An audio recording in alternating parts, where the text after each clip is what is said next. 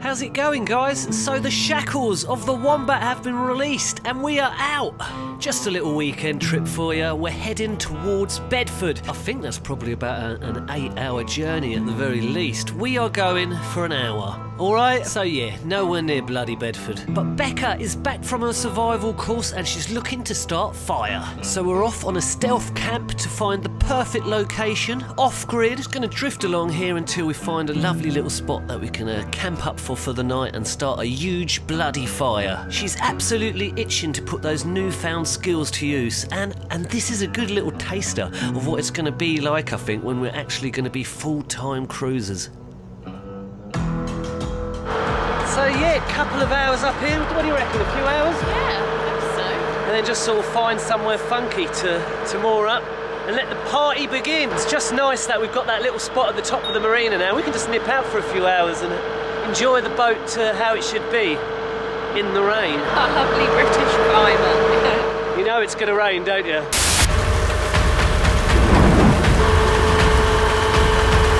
At some point it's going to start thundering down, so watch out.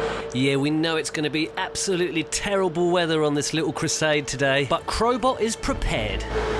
Here we go. The storms have been brewing.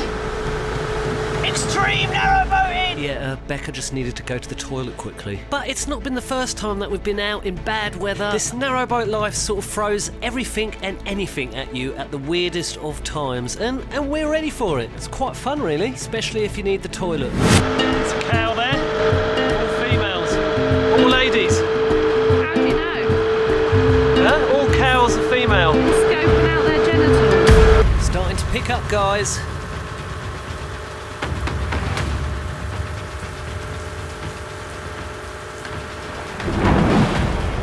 Yeah, really starting to pick up now, guys. Here we go!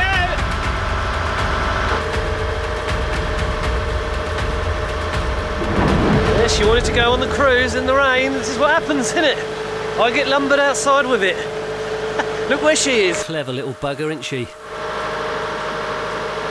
now taking my advice and using the umbrella. And what was I saying about it being fun? Somewhere in the distance I can hear the faint whistling noise of a kettle because it's tea time. I'm coming!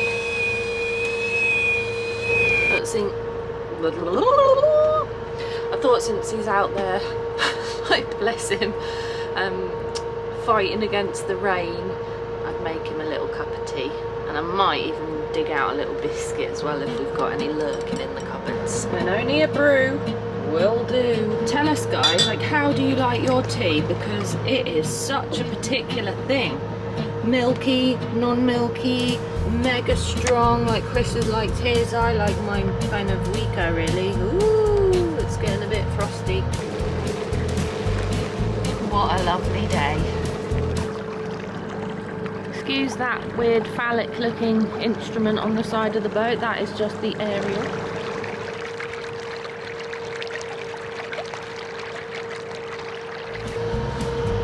Don't know about you guys, but I can't see that biscuit she went on about, eh? Cheers.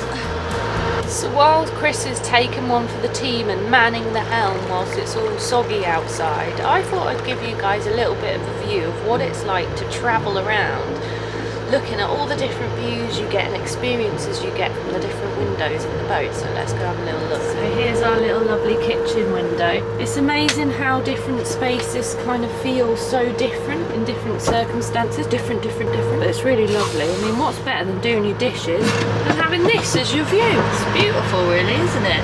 Look at that. And on to our little hatchies. Again, you can like fully immerse yourself outside and inside all at the same time. Every little space of the boat just feels that little bit different. It's hard to explain, but it's lovely. It's that gorgeous time of year as well, where all the trees are changing colour, so everything just looks really autumnal and yummy.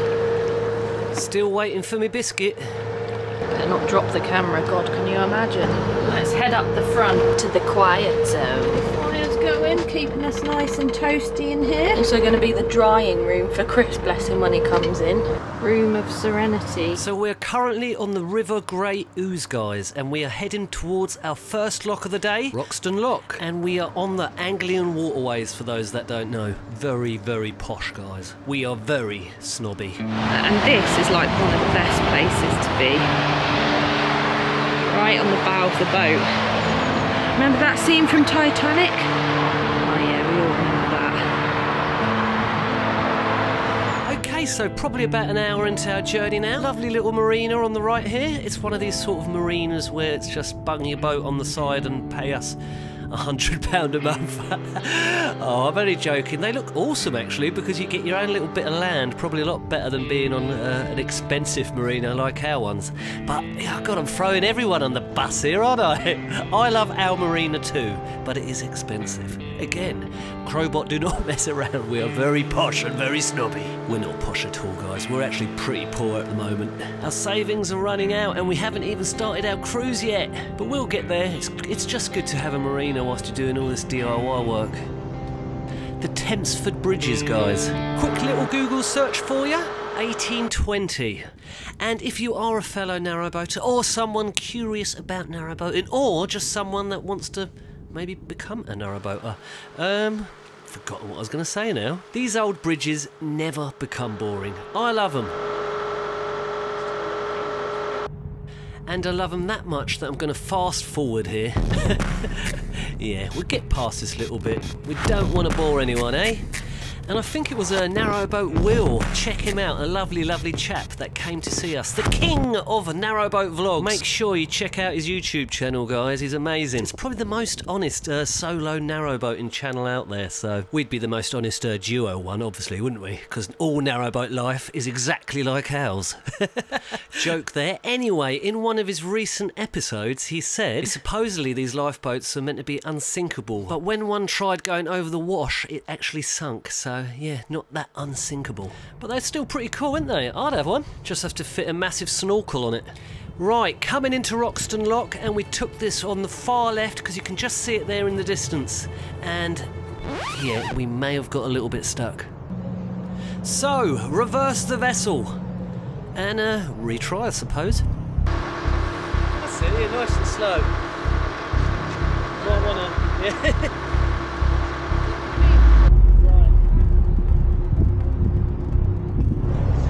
Here we go. We got stuck. We haven't even made it into the bloody lock yet. It's a bit where I fall in. But if it's on film, it's worth it, isn't it? These crutch covers get right in the way. And I think we were coming in pretty quick here, actually.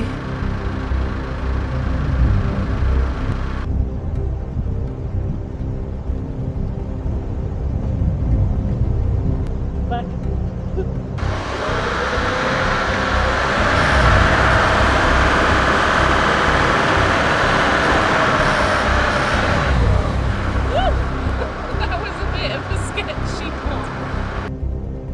Just starting to rain again, so just in time to moor up quickly in the spot you're not meant to moor up and discuss a solution. So we've just got to Roxton Lock. We're going to hole up here on the landing strip for a minute or two because it's just started peeing down again, and we don't really want to get really soggy. It's quiet enough that I think we'll be alright for a few minutes. So what's happening?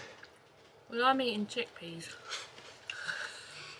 I mean, we were planning on sort of doing a couple of hours upstream, find a nice little sort of area in the woodland where you could just find something to ignite. Bex wants to burn stuff. We were sort of thinking maybe it would be best to turn around because we found a nice little area that we shot past about an hour ago, which was ideal really, weren't it? Like in the woods, where you could get a little fire going. And the weather isn't the nicest today. And we haven't got loads of fuel either. That's what Oh, is that what you're thinking? Chris just wants a beer. I do want to get the party started. Get you guys in on this fireball business. It's a cinnamon whiskey and you mix it with clouded apple juice and it is, isn't it? Yeah, but you have to pronounce it fireball. Fireball. Fireball. Okay. Here we go, we'll turn it round. Plenty of room here. Should be able to swing it around without the weir eating us up. Yeah, bit of a funny turn in here because there's a massive weir here. I'd never tried turning a boat around a weir area. Is the weir going to suck us in over here? Is it going to push us out when the boat's sideways? It's quite a big sort of area to manoeuvre in, but is there going to be some sort of sucking from the crazy weir? There's this lump of wood here sticking out as well, where I've got to try and not knock into, which I sort of did knock into, and it just sort of bounced. Lo and behold, no reason to panic, because it was just exactly the same as any normal sort of turning point, I think. I don't really know what happens with all this. Does the boat go mad and, you know...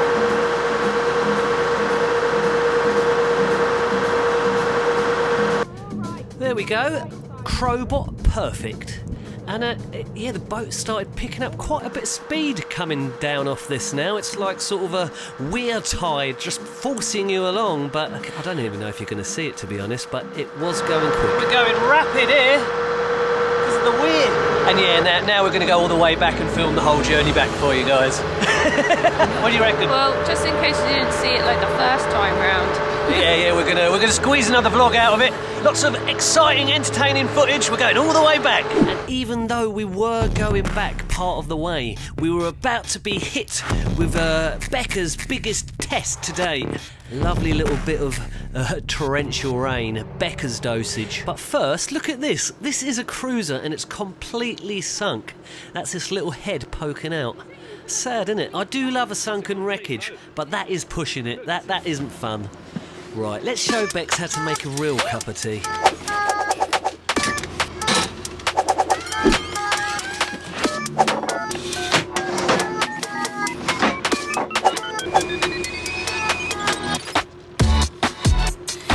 Let's get the girl a nice cup of tea, eh?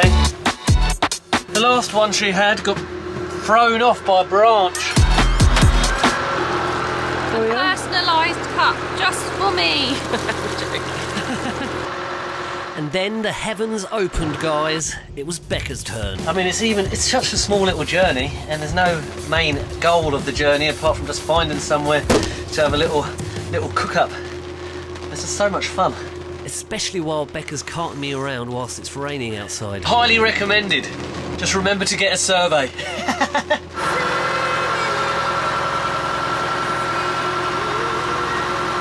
She's had far too many nuts for one day. What do you reckon? Bloody nutcase! Quite cosy here, sitting in the bow under the new cratch covers while Bex is on the back in the rain. It is hammering it down now. Poor girl. She says she's all right. I wanted to take over. She seemed happy at the back there. What do you reckon? Yeah, have a look out here, guys. Poor girl. And just in time for our perfect little mooring spot where we can start a huge forest fire. Sorry, I meant just a little camping fire. Yeah, Becca went on this little survival course the other week and she learnt all these little skills of how to forage and sort of just completely look after yourself in a survival situation, and she's itching to put those skills to test. I'm pretty sure trying to knock me off the boat is probably one of them. Where am I gonna go? Here we go, ease it in, I'm off. And check out this awesome little woodland area. This is absolutely perfect. And are the canals like this too, or is this more like a river thing, guys? Would love to know. So Bex is off foraging. We're going to make a fire. Got the old plank. Pride of eating soaking, stealing. No, you only take dead stuff. Sounds sadistic. How are your new skills going? Good, thanks. Sorting me wood into sizes. So you got the small, you got the medium, and you got the large. Oh wow, she goes. The pentagram on the floor, ready. Does look a bit like that, doesn't it? So you get your bit of Tinder card. You love the old Tinder, don't you? Yeah, when you're looking for this on the internet, just know that it might not be the first thing that comes up, if you know what I'm saying. If this goes wrong, you're not putting it in the video. What's that you got there? So this is my bushcraft knife. Is that legal? In certain situations. Draw it. basically we've just made a nice space here, cleared all the leaf stuff away, made a platform, sort of slightly cheating with some kindling we had on the boat. So it just gives it a good starting point. Collected up loads of different size twigs to start with. So the rule of thumb when collecting wood for making fires is if it sounds like fire, then it's good for fire. So when you snap it, when you hear that, it sounds like when you've got a nice roaring fire and it's crackling away. That's what you want to be listening for, because this wood, although it might be a bit soggy around the edges, is really dry in the middle. It's not green wood. Get your bit of tinder card, open it up in the middle to reveal the fluffy stuff, and then just using your knife or something else. It's good if you've got like a little tree stump or something. You just want to ruffle up the fluffy stuff on the inside. So this is just one of those sort of emergency survival things. On it, it's got a whistle, it's got a striker to make fire with, and the cord as well for if you need, this unravels so you can use it for different things. Do you want a lighter? No. Oi! Let that get going a bit. And some twiggage there. Now what you do, if you have these two like long branches, what you can do is you put it on, and then if it's not taking too well, then it needs more oxygen, you can like use it to lift it up and down. Oh well. And how do you put it out when like it all goes wrong? Water! And then the more it takes, the more you move up your size of wood. All that's missing now is the witch's hat. And a cauldron. Need some children to burn. Ahoy! There it is! This stuff is amazing, you've got to try it guys. Fireball, it's a cinnamon whiskey. It's literally the easiest sort of tasting cocktail you can make. It is awesome. Fireball. And you add clouded apple juice to it.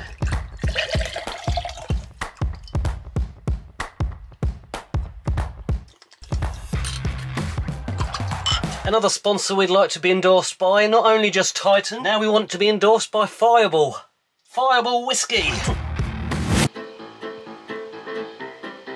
See what you think? It's got cobweb in it. Oh, has it? Boat life. It's so excited, I'm having the best time ever. We were just saying how much better it's going to taste because we're like in the wilderness, and it's nearly like one up from actual normal camping because Becca's created the fire like all by herself out of like wilderness stuff. Oh, that's raw. Is it cooked? Mm-hmm. Oh, good. Oh, wow. Is it nice? Mmm, it does taste better. So tender. It does taste better.